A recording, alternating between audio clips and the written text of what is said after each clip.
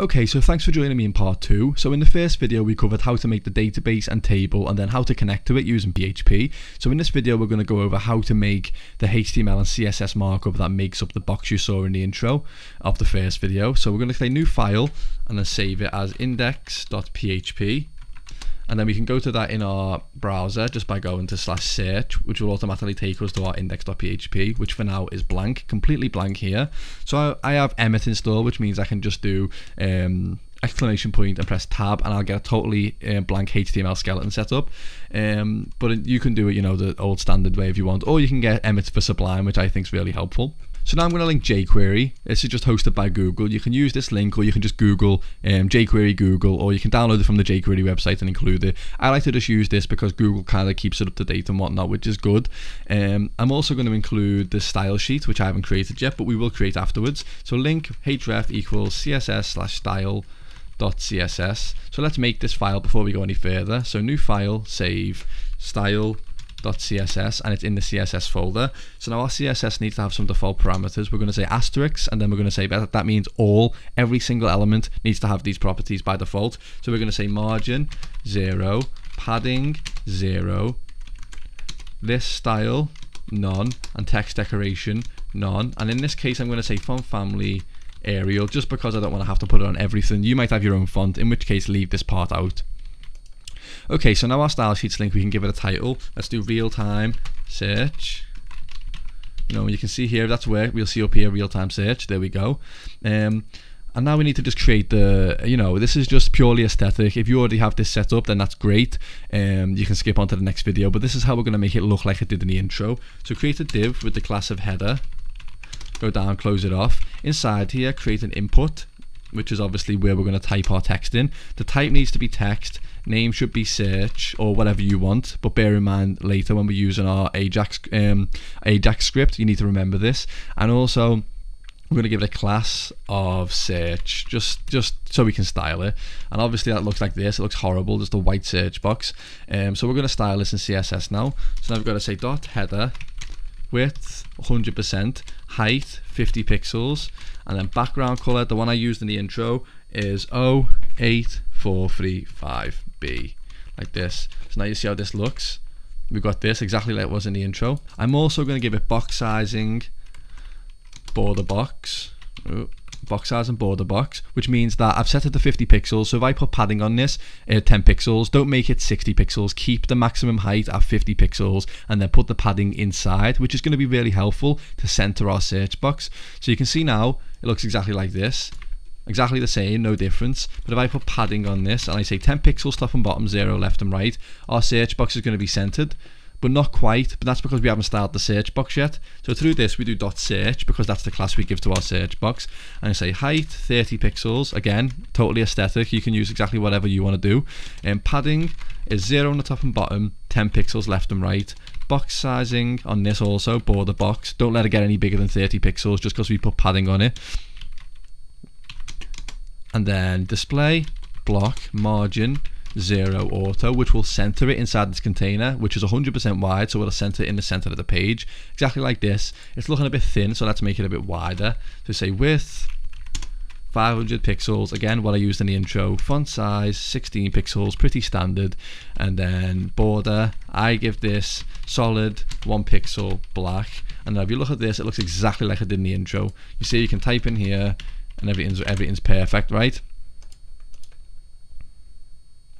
But now we obviously need to make the part where, now we of course need to make the section where the results appear. So we're going to do this by creating a div outside of the header and give it a class of results. Again, you can call it whatever you want. Go down a couple of lines, close it off. I'm going to copy this and go into our styles. Go down, dot results, and then the results have a width.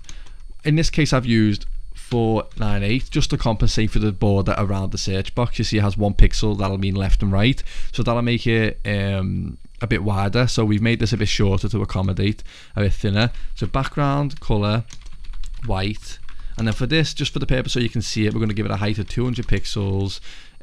Box shadow, oh god, box shadow, that was an ordeal. 0 pixels, 0 pixels, 3 pixels. RGBA 16, 16, 16, and then 0.3 3, and RGBA is red, green, blue with an alpha channel, so you can make it slightly opaque, slightly transparent even.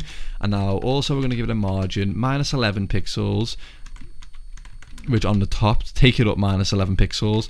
Auto, which means make this centered also, 0 and auto. And for those who don't know, you can do 4 parameters in margin. This is the top, this is right, this is the bottom, this is the left. If you do 2, it's just top and bottom, left and right, but we can do 4. So if you look at this now, you can see here, drop down exactly like what Facebook looks like, I suppose. And now we're going to code a box for when users drop down. So we're going to go inside our HTML here, and I'm going to create one just for now. Even though there's going to be obviously multiple users that can drop down, I'm going to create one. Create a div with the class of user inside results. Go down a couple of lines and then close this off. And again, we can style this before we carry on. Go into our CSS, down dot user.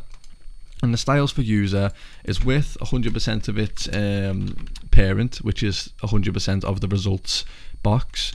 Height 50 pixels, you can set it to whatever you want. Cursor, pointer, so that when you hover over it, it could link to their profile, for example. Box sizing is border box, and then padding is just 5 pixels all around it. And if I give this a background color of red so you can see what it looks like, you see we've got this. You can't really see anything now. You hover over it, you get red. So this is going to be one user. And I've also put a little hover state on this, which I'll just copy in for you. It just means that when you hover over it, the background color changes, so a user knows what it does. So now obviously we're going to keep the red on there just while we're styling and building our structure. So inside user, we're going to have a div with the class of user image. And we're going to give it I'm going to make a div and not an image tag, because we're going to set it as the background image. Everyone's profile picture is going to be a different size. We don't want to squash it into a square. We want to set it as the background image so that it can exceed the boundaries and it kind of looks good on all at all sizes. So I'm going to close this div off, and then I'm going to say p class user name, and I'm just going to write Mark. No, I'm not. Yes, I am. Hinton. Let's close that off, and then user image. Let's style that. Down user image, and now we can start to style. So say user image height 40 pixels, width 40 pixels, a perfect square. Background position, center, background size, cover, and then box shadow. We're gonna give it a box shadow 0 pixels, 0 pixels, 2 pixels, and then this 08435B sort of thing. And then this, RGBA style, but we're going to maybe make it 0.3. And then we're going to carry on styling this. Float it left, so that means we can put the name to the side of the image. And then background repeat, no repeat. And then margin right, which is just so the name doesn't touch it, so by 3 pixels. So if we look at this now, we'll see like no different except for the name. You can see here where the image will be, and we're not defining the image in our CSS for a good reason that you'll see later. We're not going to define a URL to the image here, but now we can keep styling with .user name, which obviously is the name of our user, in this case Mark Hinton, but it could be anything when it's pulled from the database. Height 100%, display flex, and then align items center. And display flex is one of the lesser known CSS properties, and I think it's amazing. So you see all that, and we've just created this. It's centered in the middle of the whatever it's inside of, so it looks really good. So now I'm going to get rid of this background red from up here. Where is it? There. Delete that. And you can see, it looks pretty good. It looks exactly like it did in the intro. So now we can get rid of the height of the results, because obviously the height of the results is going to vary based on how many users are inside it. It could have no users, 1 user, 10 users. But now we've also got to create something called no users, which is how it's going to look when there are no users in the database. So I'm going to say height 50 pixels, display flex, align items center, justify content center, which will mean make it flex so that we can control what's inside it, and then align it center, justify it center, so that I'll put it center it vertically and horizontally. But for now, that's it with all the CSS. That's exactly what it's going to look like. So thanks a lot for joining me in this video. Let's go to part 3, where we can see how we populate it using input from our database.